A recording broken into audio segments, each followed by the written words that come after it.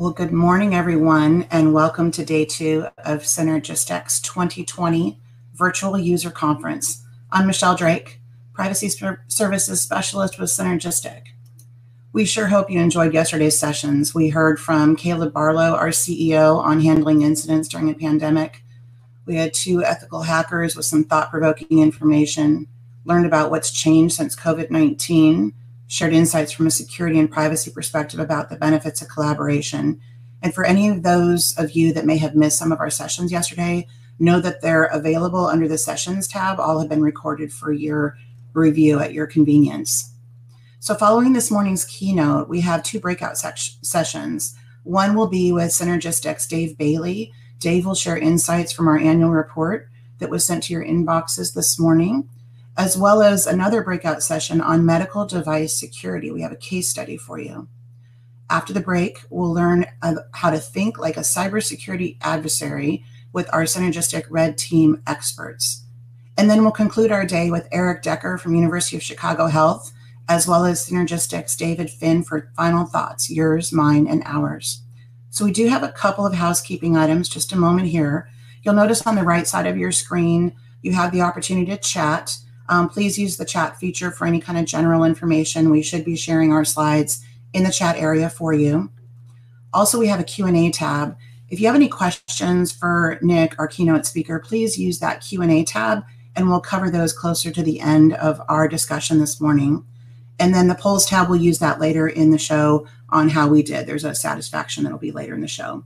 You can also click to full screen so you can see all of Nick's slides. There's a bottom right computer icon. Just use that to go to full screen. So that's it for housekeeping. So let me welcome all of you to our main stage event, Privacy Threats in Healthcare. It could happen to you. So in this session, Nick will examine how data breaches affected the healthcare industry, according to the 2020 Breach Barometer report, and what steps you can take to protect your institution now. His session will include the current health data security threat landscape and the emerging trends from 2019, some practical steps your teams can use to protect patient privacy, and gain an understanding of healthcare compliance analytics and how that data can be used to monitor, detect, and prevent healthcare data breaches. So I'd like to welcome Nick and Penny. Nick Culbertson is the co-founder of and CEO of Protenus.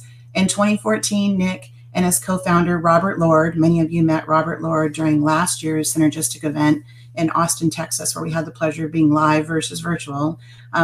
So Nick and Robert developed the initial prototype and algorithms that launched Protenus, fulfilling a critical need to advance health data security and better protect patient data, which is near and dear to all of us, I'm certain.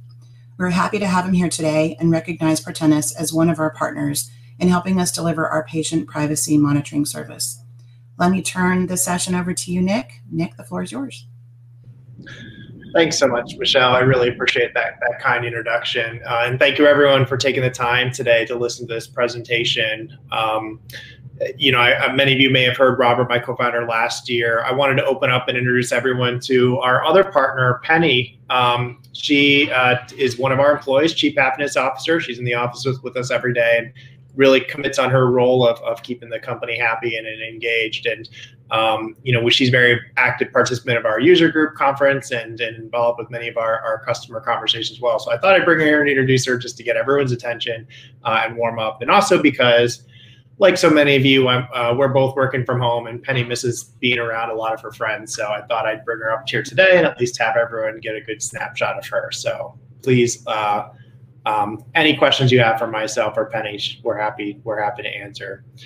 So I'm going to jump into this presentation. As Michelle said, please feel free to chat or comment on questions. I'm going to run through the whole presentation and then take questions at the end. Questions are always my favorite part because it's really interesting to hear where you guys are thinking and where we can really provide more value from this presentation.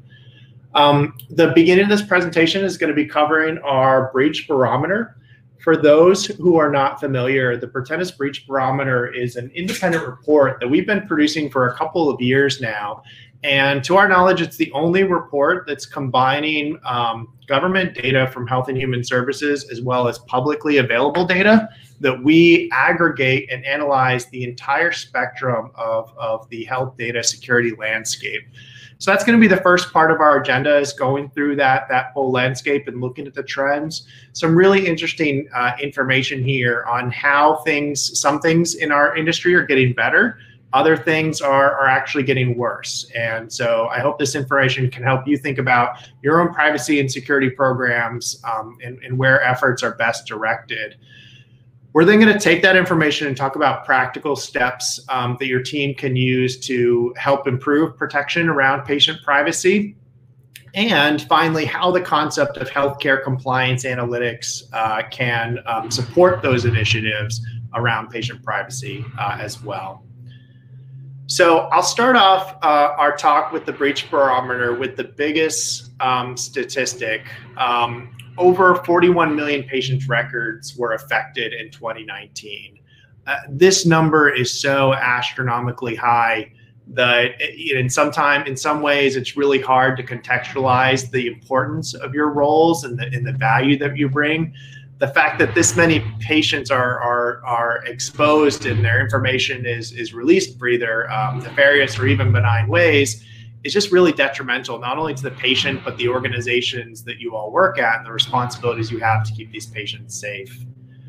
So numbers is sometimes difficult to comprehend. So I thought I'd look at this from a different perspective. And I want to ask you guys to let me know what you think these three gentlemen have in common. So if you can, drop a note in the chat. I'd love to see what you guys think. What is in common with these folks?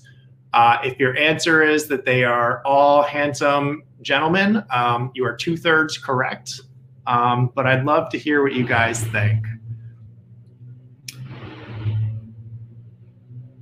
No one has any comments? I know you're all thinking things. I bet many of you are thinking the correct answer, which is the thing that these three gentlemen have in common is that they are all exposed to the COVID-19 virus. And there was a lot of social media attention around the fact that they were diagnosed. The way that their diagnosis was exposed was not necessarily controlled by the individual.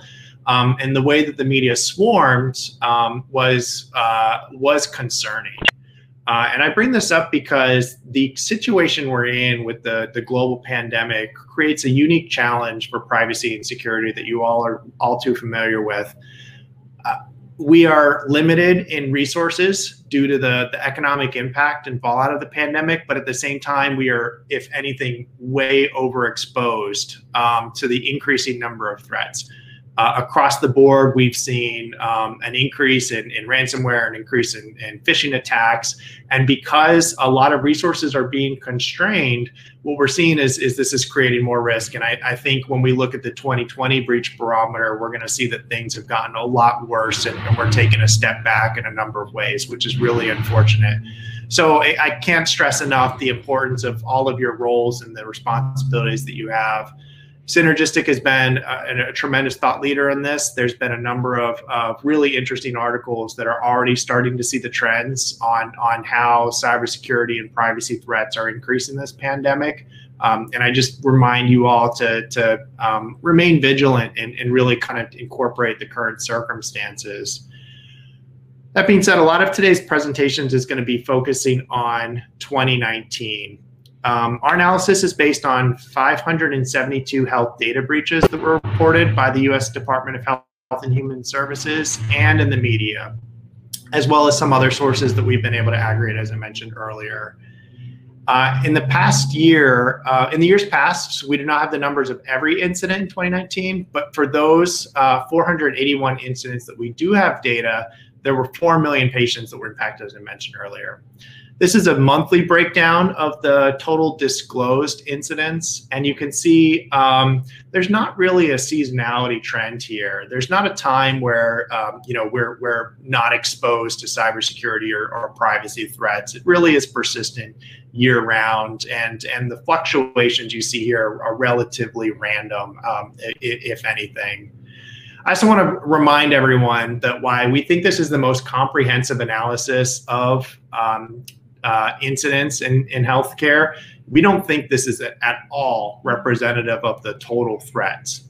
We think that this is really just the tip of the iceberg, and there's a lot of other incidences that are going on undetected, which we'll talk a little bit about later. So comparing these to prior years, you can see that there's a staggering increase in the number of affected patient records. In 2019, the number almost tripled compared to 2018 data. Looking out broadly, you can see that this number has even been increasing over further years. It just kind of wax and wane from every few collection of years, but generally it's getting worse. I mentioned earlier why the overall picture is getting worse. There is some good news and some good success buried within that, and we're going to touch on that here in a few minutes. Despite the innovations of healthcare appliance analytics, the healthcare industry has continued to experience an increase in number of reported records and data breaches. Since Protenus started and compiling statistics in 2016, this is an alarming trend which should change as more organizations deploy advanced privacy monitoring. And we really think this can get better. But the bottom line is regardless of the number of patient records or the total disclosed, either way you cut it, things are not getting better. Looking at how this is distributed across the United States, about 96% of states have been represented in this data set of the 570 incidents. So that's about 48 states based on the location where the incident was reported. Texas had the most reported incidents with 59, followed by California with 49. But a couple things to note about this chart. The numbers from states are inflated because analysis used by the states where the BAA and vendor was located and not where the client was located.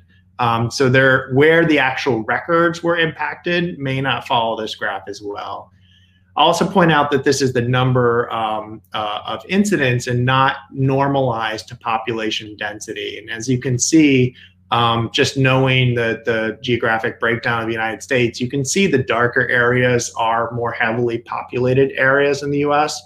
And my interpretation from looking at the normalization of this graph is that really anyone is at risk. There's not a part of the US or a type of organization that's not exposed. And while every health system is not treating movie stars like Idris Elba or Tom Hanks, everyone has exposed to patients that are mentioned in the media, or just any patient that could be exposed.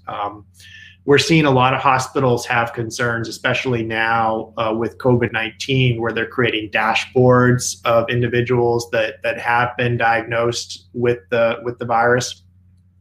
And it's making it really easy to look up. So if you want to know if your neighbor has the virus, people are using these kind of data sharing dashboards to further violate people's privacy, just to protect themselves. The single largest data breach reported in 2019 was due to hacking, and it actually involved a business associate, not a covered entity. It involved one of the country's largest patient collections recovery agency that had its patients' information accessed by an unauthorized party. The breach was discovered when analysts found personally identifiable information, including date of birth, social security number, and physical address of sales available on the dark web. It's really unfortunate that the way that this was detected was actually seeing the fallout of the information somewhere else, and actually not the infiltration or the departure of the information from the organization. The hackers appeared to gain access to the information through an online patient portal over the course of several months, beginning in September of 2018 and continuing persistently through March of 2019. So this hacking incident actually affected 20 million, which is over half of the patient records that were incident. So it really is large. 11.9, I believe, million of those records were affected just by one client of the business associate. So just goes to show that one incident can have a tremendous magnitude. Oh, it's right on the slide. I'm sorry, 11.9. That was right. of patients being impacted. So it's that combination of large devastating effects, but then really large volumes of small incidents as well. So it should be obvious that hacking is the biggest contributor of these types of incidents that we've seen in 2019. There were incidents of hackers attempting to extort money from the breach patients, not just the affected healthcare organizations. So we saw ransomware hitting healthcare organizations, but also outreach to patients. In one incident, hackers gained access to patient information and made the typical ransom demand of the breach organization. In a new malicious move, the hackers also sent ransom demands to a number of affected patients, threatening the public release of their photos and personal information unless unspecified ransom demands are negotiated and met. This is actually currently being investigated by the FBI and is an ongoing case. We think it's going to take a long time to ultimately resolve. But again, it just stresses that hacking is a large part of this picture, and then insider threats, loss, or other kind of categories or unknown categories as representing roughly the other half. I mentioned at the beginning, some things are getting a lot better, some things are getting a lot worse, and hacking is definitely one of these things that's getting a lot worse. The healthcare industry experienced another alarming increase in hacking incidents in 2019, increase consistent with the worrisome year-over-year trend since 2016. So it's just compounding every year. It's getting larger and larger. A lot of this is due to innovations in technology on the healthcare front, but it's also because of the kind of trend in success. And I think a lot of hackers are seeing that how easy it is to infiltrate a health system and the benefit of it, which is drawing more and more vulnerability to the healthcare industry. Hacking incidents were relatively constant throughout the year, with a total of 330 incidents in 2019, comprising about 58% of all breaches that we saw in previous slides. Like overall incidents throughout the year on the monthly view that I showed earlier, there's not a real trend here. It also appears hacking incidents, particularly ransomware incidents, are on the rise. Hackers are getting more creative in their exploits with healthcare organizations and patients alike, in contrast to previous incidents. In the past, we've seen where hackers maybe are not successful with ransom demands. They're publicly dumping the data if they refuse to pay. That is also something we're seeing get worse. Breaking down the types of hacking between extortion, phishing, ransomware, malware, and other categories, you could say that there might be some seasonality trend here, but I'd encourage you to disregard some of the patterns on the quarter-to-quarter breakdown. Statistically, the probability of this happening across the year is really evenly distributed, and I think you're just as likely to be exposed to any one of these hacking threats any time of year. We really don't see a seasonality to this data. So while hacking is getting worse, overall, the number of insider-related incidents has decreased year over year since 2016.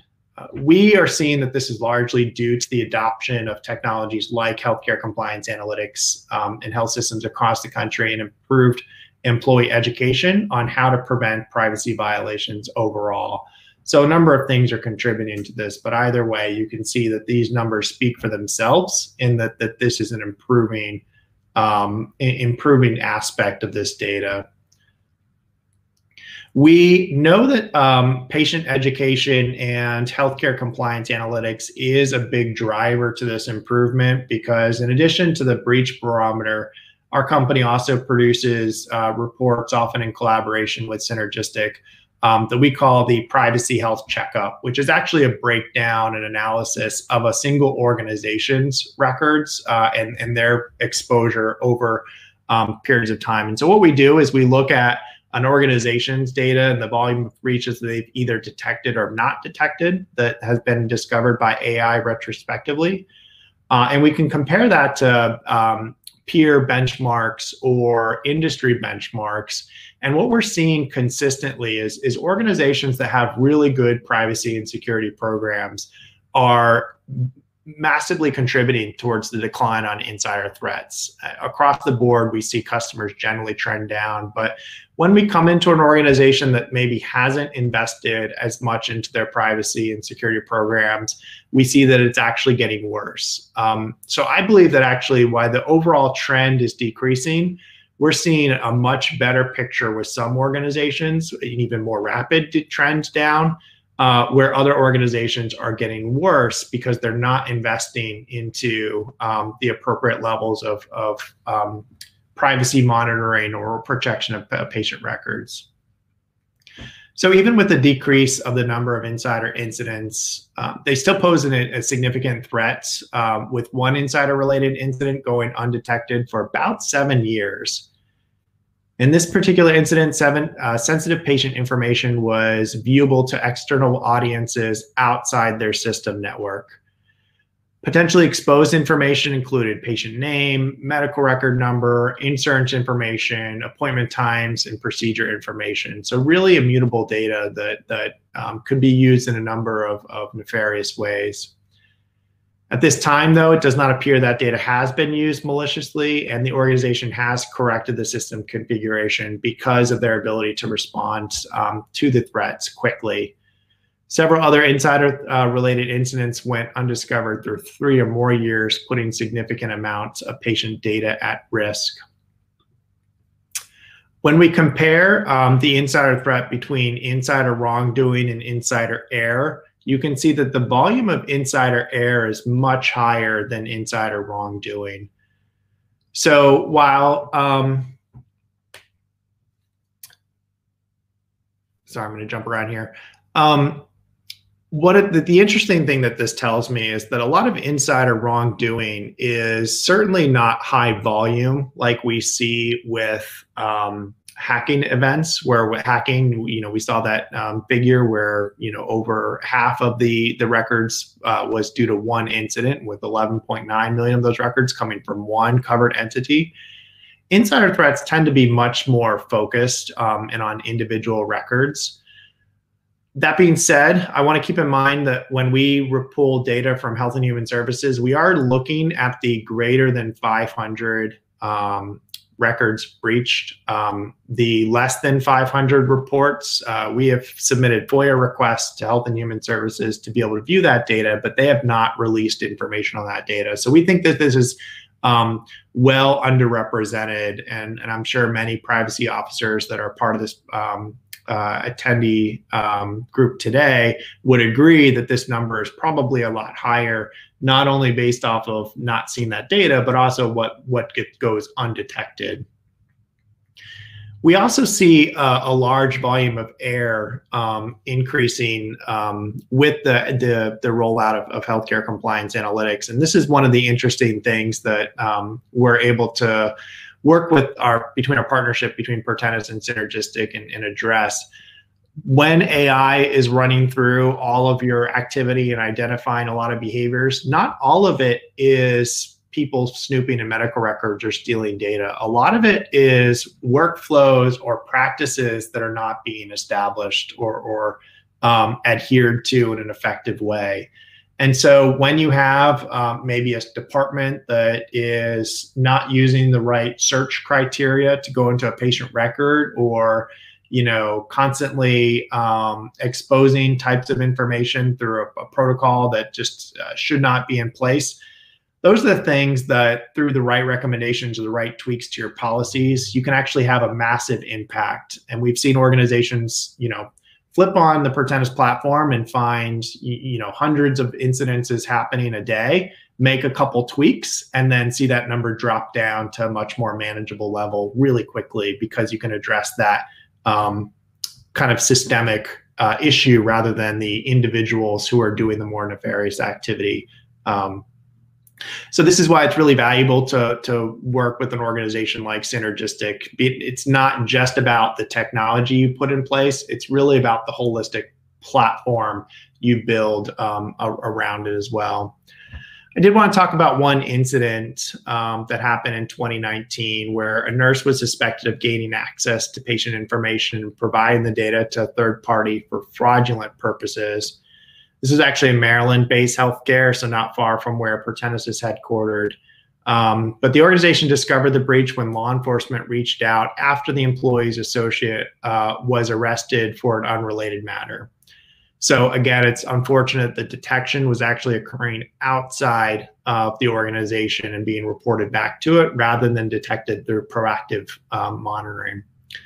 It's estimated that about 16,500 patients could have been affected over the course of almost 2 years. So it was actually 644 days where this went before it was discovered.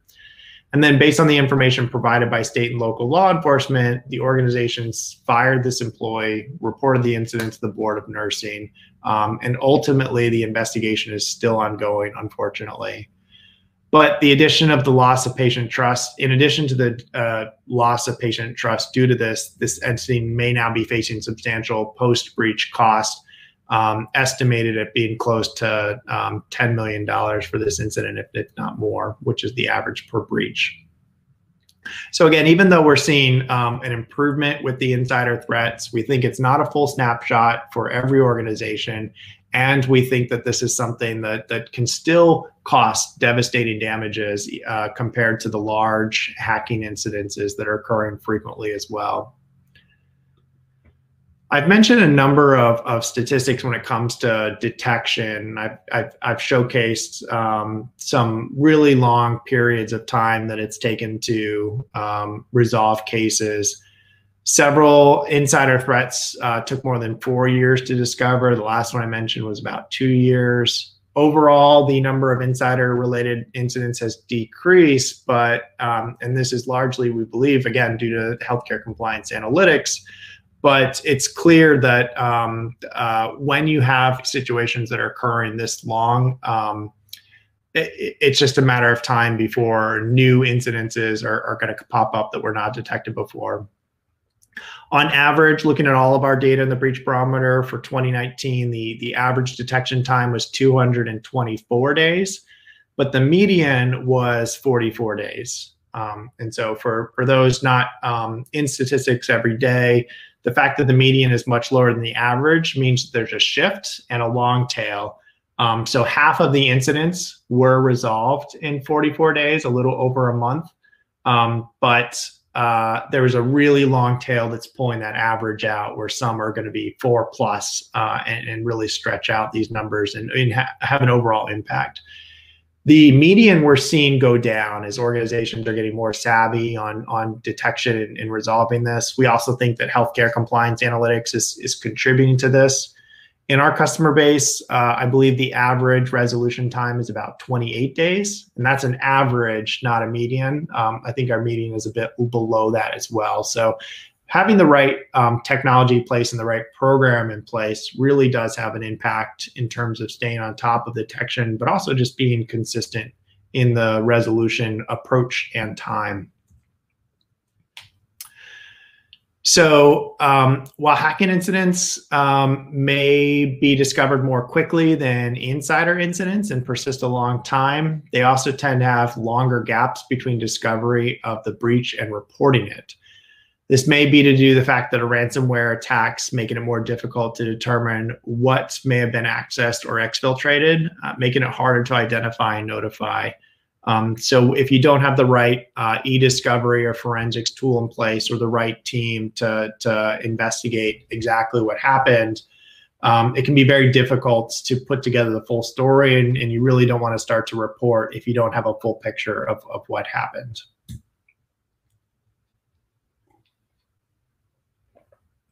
So hopefully this question we don't need to spend a lot of time justifying this question. Clearly, privacy monitoring is a critical aspect to protecting patient records.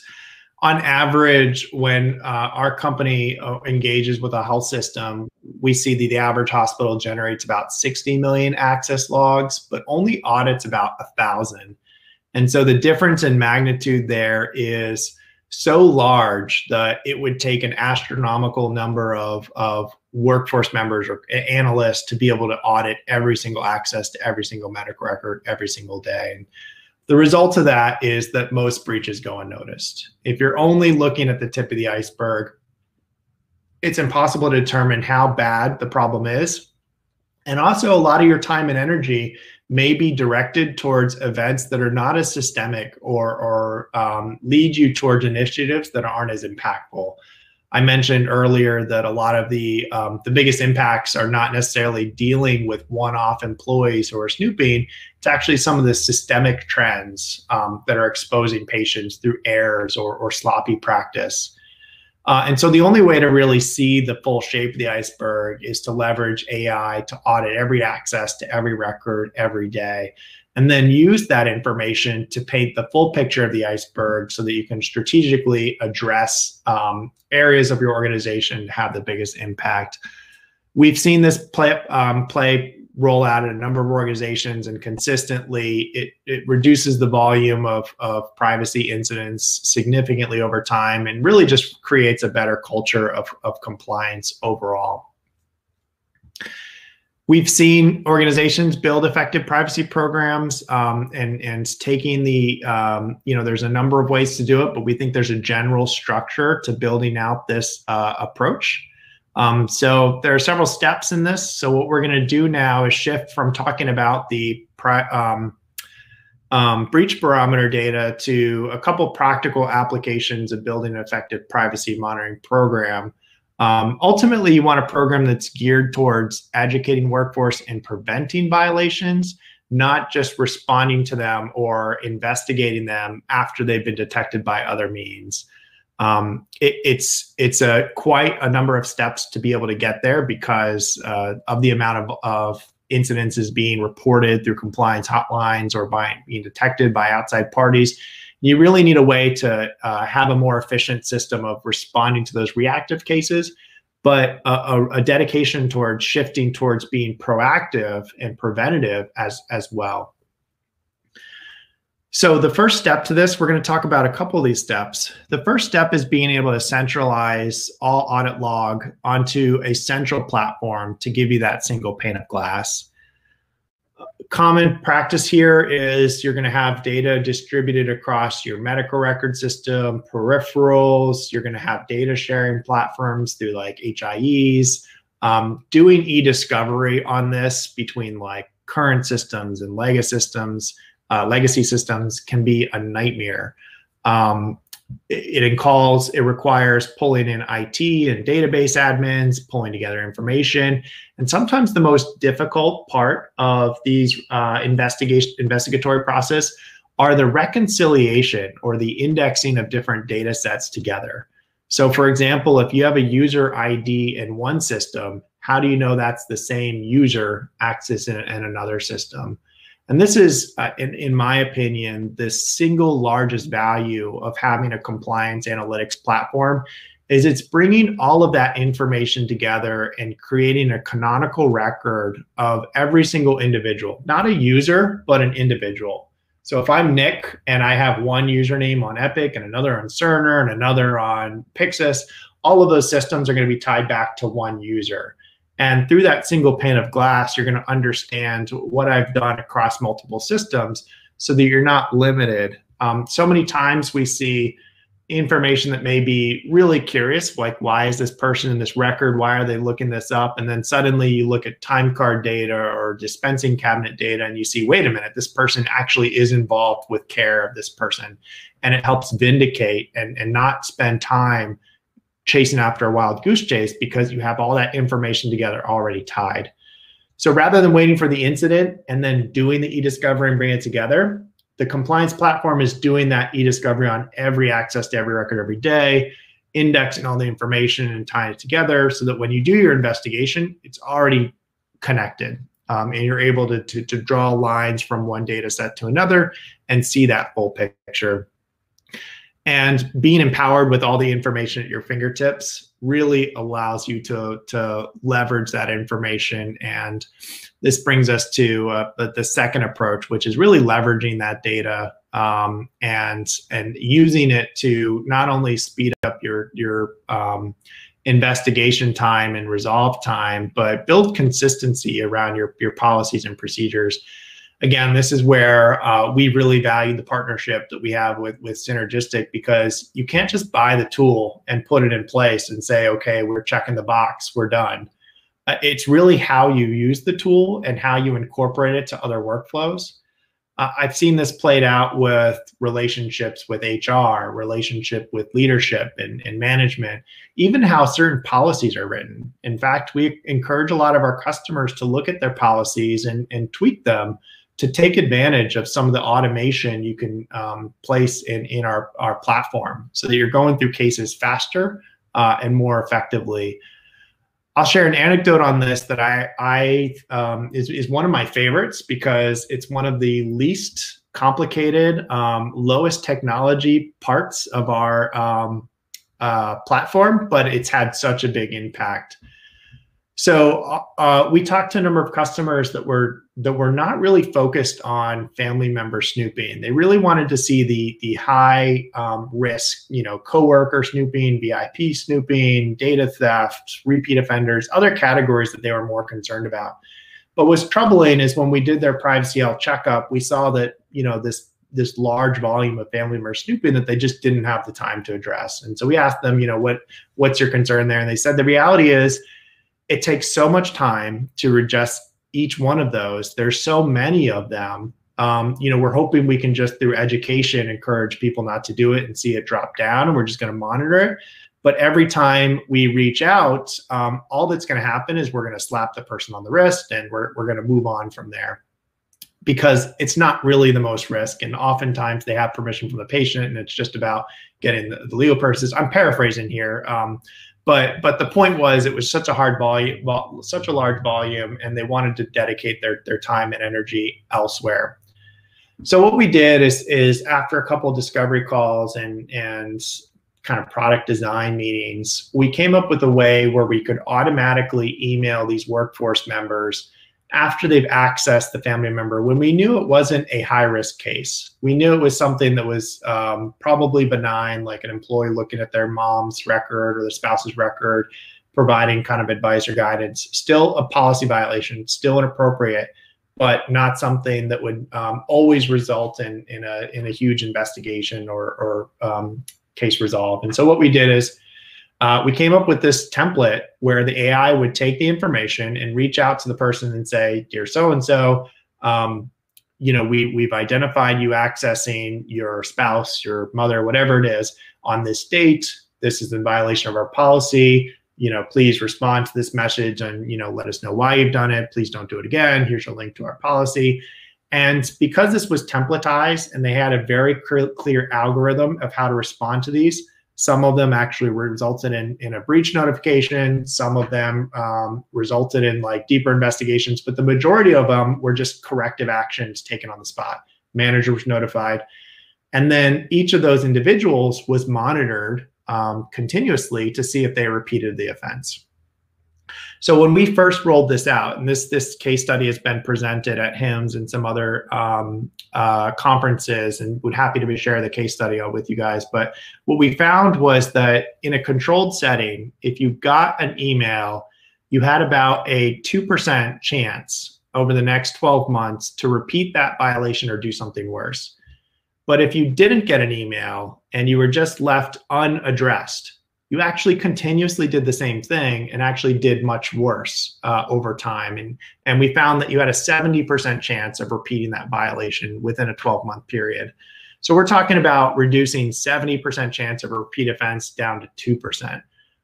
That's significant outcomes. And the fact that our customers are able to do this at scale and fire off these emails pretty consistently, we see that the volume is significantly dropping, because not only you're addressing the systemic trends, but you're educating the workforce. It's great to have new employee training. It's great to have annual HIPAA training. But when that employee says, hey, Nick, we saw you do this thing, you perk up a little bit more and you are more aware of what's appropriate. Yeah, our customer is showing us some of the emails they got back of people saying, "Oh my gosh, I didn't know. I'm so sorry." It's like, how did you not know? We've told you this so many times, but it didn't stick until it really applied to them. So that's just an example, and it really points out that most of that effort did not come from just turning on the system and having it run. It really came to what the program was that was built around the platform that was so critical, and it was how they orchestrated with leadership, how they changed their policies and procedures, and how they fine-tuned their workflows to have that impact. So I can't stress enough, it's really how you leverage that data and how you run through that information to provide the ultimate picture. There's a lot of steps in building an effective program. We don't have time to go through every single step. And, it's also really dependent on what type of organization you have. I do want to jump ahead towards some of the later stage. We talked at the beginning about some of the celebrities or local news events that might pull your organization in. It's funny, every time I watch the news about a notable person, whether it's Hillary Clinton, Supreme Court justice, movie star, athlete, anytime there's anything mentioned of a medical condition or an accident, an injury, I always think that person's probably been to a lot of hospitals. They've probably been to a lot of clinical settings where their information is stored. I wonder how many employees are looking at those records, and if where that record is housed is using a system to monitor every access, we're going to be able to identify and contain that event. But if you're not leveraging that platform and not monitoring, it can go undetected. And so while we talked about kind of the large volume of benign incidents like family member snooping, being able to bring in that publicly available data like social media trends or news trends really helps protect against some of these bigger risk compliance issues as well. So I know I talk fast, but I really hope that in our conversation today, we've been able to see how healthcare compliance analytics lets you see the entire picture and not just the tip of the iceberg. We've seen that there's been an increased adoption in healthcare compliance analytics that allows you to see everything through that single pane of glass. Having all of your EHR data or peripheral applications at your fingertips will allow you to do more with less. And I want to stress that in this environment, it's even more important to leverage more efficient workflows. Oftentimes we see health systems that have, a privacy team or an investigator team feel like they can't do everything with the time and day, and then facing furloughs or maybe budget cuts makes it even harder. But with our customers, when they employ the AI, what's really great about this is that even if you have to take time off, or even if your staff is out for a couple of days, you still have the AI running. It also allows you to kind of tune up and down your workload based on what's available and focus on the bigger picture. And so as a result, maybe through a couple of policy actions, you're able to really reduce the overall threat over time, rather than throwing your staff at kind of responding to every single incident that's detected and going around and reinforcing or terminating employees. And that's really the thing that is most rewarding for me in this, is that I hate to see our platform terminate employees over and over again. Healthcare workers are traditionally overburdened, under-resourced, understaffed. It's very difficult, emotionally challenging work. And when you have all of this exposure to data, which is a unique challenge in healthcare, when you're able to have all this information at your fingertips, when you're caring and benevolent, you want to just reach out and help someone. And maybe you want to bend the rules to get information and share that information and be helpful. It's just too easy to slip up. And when you have a compliance program that gives you the full picture and allows you to focus on prevention, you're actually saving that person from just making a little mistake that could cost them their career. And I know you guys probably have lots of examples of seeing people throw away years of education and training because they just made, you know, a simple mistake or thought they were not being monitored and went off the handle on doing something they really shouldn't have. And so if you're reacting to every incident, every case is just going to resolve in either termination or some kind of sanctions or a response that employee to make sure it doesn't happen again.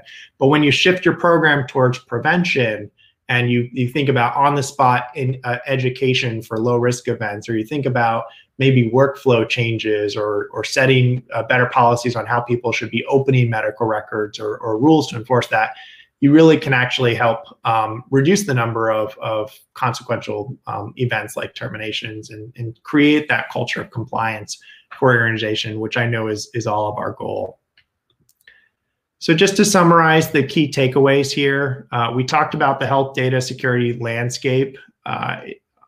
It goes without saying that it's healthcare is a high risk, high profile area for hackers and ransomware, but also that insider threat is still not something to be dismissed. The fact that healthcare providers have so much access to information, so much unfettered access across the organization just makes it really difficult to understand the full scope because so much goes beneath the radar and is unnoticed. So we hope that our Breach Barometer is helping us get that bigger picture, but the other part is putting in place a practical platform, like a privacy monitoring platform, like a Protenus platform, to be able to see all that information and actually do something with it and leverage the data and the insights to have a better impact for your organization overall. If you'd like to read the full Breach Barometer, we didn't have a chance to go through everything in the entire report. We've gotten a lot of tremendous feedback on this. We think it's very helpful. I encourage you to go to our website or just search on Google Breach Barometer. It should pop up pretty quickly. I'd also, if anyone is curious about comparing the Breach Barometer to your own organization or interested in the Privacy Health Checkup, this is something our partners with Synergistic can help with. So encourage anyone to ask about that. So with that, I will turn it over and pull in Michelle, and we will be happy to answer any questions that you guys have during the presentation. Thanks, Nick, and thanks so much for your overview. Very helpful, great information. I do have some questions for you. So one of the audience members had touched on your family member comment and wanted to ask you, why do you think family member snooping is benign? Great question. I also just flipped back to the platform that we're using to present this, and I saw so many people got their question at the beginning right between the three celebrities. Congratulations, all of you. Most of you said COVID, although one person said rich, and that's not wrong either. They all have rich in common. So Michelle, that's a great question. Why is family member snooping benign? It isn't at all. You know, I think of everything as on a spectrum to benign and high risk, and you really don't know where it's going to fall unless you have all the information. I'm sure everyone in this meeting has their own anecdote, but I've just heard the craziest of situations where, you know, there's a divorce and a love triangle and, you know, alimony and child custody battles where, you know, you get tied up where the person is in the medical record and sees something they shouldn't have saw, and it's a significant incident that needs to be reported. There could be lawsuits, you know, there could be complaints, there could be people losing their licenses or reporting to the board of ethics. So they can be really devastating. That being said, when we look at the volume of family member snooping, we have found by far most people accessing their family member's record are doing it benevolently. They are compassionate and they want to help out maybe a significant other, or grandparent, or someone who's going through complicated care. They feel like they can help translate. They feel like they don't need to go through the right protocol or hospital setup on how they should access that, getting the right authorization, using things like MyChart or the right pathways. And so because there's such a high volume of incidences that are low risk and benign, that's why setting up a protocol of either education or reinforcing the appropriate ways will have that bigger impact, and help you focus on the ones that really do matter. Like if you could spend time on those incidences that could turn into lawsuits, that's so much better than spending time on, talking to the person who actually had verbal permission by their spouse to look at their record, and they just needed to get the documentation, or it wasn't filed correctly, or whatnot. Where it's really just a matter of going through the motions to correct that misstep. Let me ask a question that was just posed that is tangential to this, where we're talking about one of our audience members said the example of a family member record viewing seems reactive. Any thoughts on how the same could be applied to the actual time of access to proactively block it entirely, like how a fraudulent credit card transaction is declined? I'd like to see the single pane of glass, how that would help enable this. Yeah, it's such a great question. It's something we think about a lot at Protenus. In general, there's this two-step system that's really pulling tension on itself. In healthcare, you want to share all the information so that it's available at your fingertips, and any system that prevents a doctor, or nurse, or provider from accessing the information they need in an emergency is going to be ripped out. You can't block people from information in a life-saving measure. If you're blocked from your credit card and you can't buy Chick-fil-A for lunch, that's a real inconvenience. It could even be devastating in some instances, but it's much better than having someone steal all your money, and you'd much rather have your credit card frozen on the spot, or you'd much rather have to go through the hassle of calling your credit card company to open that up. So because of the difference in the industries, we really don't want something that defaults to closing it off. That being said, we also don't want people just to have unfettered access. We don't want people to just have the ability to do whatever they want in the medical record. And so there are some interesting opportunities to maybe be a little bit more thoughtful and interdict. We know that some medical record systems have things like break the glass protocols, which can be a nuisance in their own way, depending on how they're rolled out.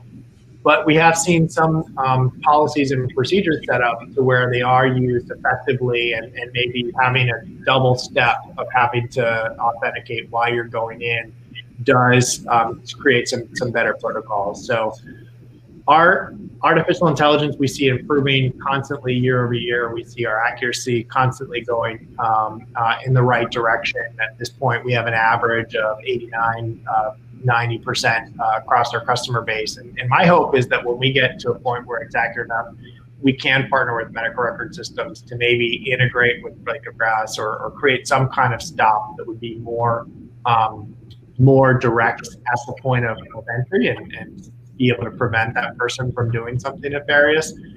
We're unfortunately not there. And if you have a system that's blocking people out when they need to get into the record, that's just going to create a lot of contention for our care provider. Mm-hmm. So 2 more questions, Nick. Thank you very much. With respect to customer relations management, CRM, one of your competitors just announced an agreement with CRM system vendor to do monitoring around customer data. Do you think more of this is coming as states enact more privacy regulations? And will Protenus move into that space as well? Our goal is to build a platform that's able to analyze any access to sensitive information, whether that's through a consumer or a business associate or a covered entity. So we do have that vision of a one core platform to monitor everything. I do think it's important. I'd also comment that hospital systems in general, or health providers in general, have so many different threats. And so it's really difficult to build out a system that protects everything at one time, and you have to think about building that layered approach to building up your privacy and security monitoring program over time. It's all in the details of the data, right? Exactly. Didn't mean to minimize it, but for sure, devil's in the details. So another question for you, sir. Security network monitoring benefits from correlation performed by an active monitoring partner. Does this also apply to privacy monitoring? Do we learn more when looking at things in the aggregate and being able to correlate the data? Yeah, absolutely. And we got a lot of our best practices from the cybersecurity industry. Being located in Baltimore, Baltimore has a rich ecosystem of cybersecurity agencies, DoD, three-letter agencies, government contractors that specialize in that kind of work. And so a lot of our data science and engineering team came from that background. And as a result, we really kept in mind how to leverage insights to constantly improve the platform. And so the trick with healthcare is you can't share data from one system to another without the appropriate provisions in place. And we don't want to share customer data from one site to another. That being said, the insights can be extrapolated from the data and applied to other learning modules. And so rather than just having a training set that's focused on your organization, you can bring in insight from other organizations to benefit from that as well. And so, for example, one organization in Connecticut could have a new type of phishing attack that's been detected, or a new type of nefarious activity where someone is pulling out lots of driver's license or really unique behavior that doesn't happen commonly. You don't want to wait for your organization to have that happen to be able to train the AI. You want to just benefit from that known occurrence and leverage that machine learning ability into your information. So I think it's really important to share those best practices. I also think it's not only important for the technology to learn from various systems and incorporate that, but I also think it's really important that systems are talking to each other. That's why events like this one, or we host a number of user group conferences as well, being able to come together and talk to other systems about what they're working on and what their challenges are. It's not just sharing the AI intelligence, it's sharing the subject matter expert intelligence and how they're deploying the AI as well. Excellent. I have a question, Nick, as it relates to kind of present day or present year, thinking about the Protenus platform and the COVID monitoring, the VIP monitoring. I know that you were sharing with us some information from years past. Any insights that you can offer on what you've been seeing as it relates to clients looking for that particular monitoring, any spikes or any increase in data metrics that might be worth sharing with the team? I think it's too early to tell for sure. I do expect we're going to see in the 2020 breach report a lot of increasing consequences. We share in our Slack channel different announcements or organizations that have been hit by a breach, and just looking at the volume of that, we're seeing that increase. I mentioned earlier, Synergistic has put out some reports, some early signs on this, and we're seeing that trend start to build. Mm-hmm. I know many customers have talked to us about this. In fact, back in March when this first rolled out, we added on a module to our platform where you could connect COVID patients and flag them, basically treat them as VIPs and have a higher level of scrutiny on that. We've gotten some feedback that that's been very effective, being able to monitor those individuals. And then we've talked to other organizations where it really is about the systemic changes. I mentioned the dashboards that were linking to patient records and making it just super easy with one click. You could open up and see who's been diagnosed with COVID and get all of their information. And, with just a little change, they made it, restricted so you could see the dashboard, but you wouldn't be able to get to the patient records right from the dashboard. Mm-hmm. And that was able to cut down of the inappropriate accesses as well. Yeah, it's interesting to think. You touched earlier on culture of compliance, and perhaps based on where organizations are in their level of maturity, could have had little to no impact on COVID monitoring because they already had that established culture of compliance, and they were just continuing on with their ongoing monitoring. Excellent. Well, we're coming to the end of our show, and Nick, thank you very much. This has been an excellent discussion. Always appreciate your insight, helping us see the whole story. These are all critical elements as folks work to present good information on the known risks. So I'll just No, thank you. Really appreciate it. Appreciate your time. Just calling the audience's attention to the polling section. There is one question, if you wouldn't mind submitting. How did we do? And again, Nate, thank you for your time, and I wish everyone a wonderful day. Enjoy the rest of the summit.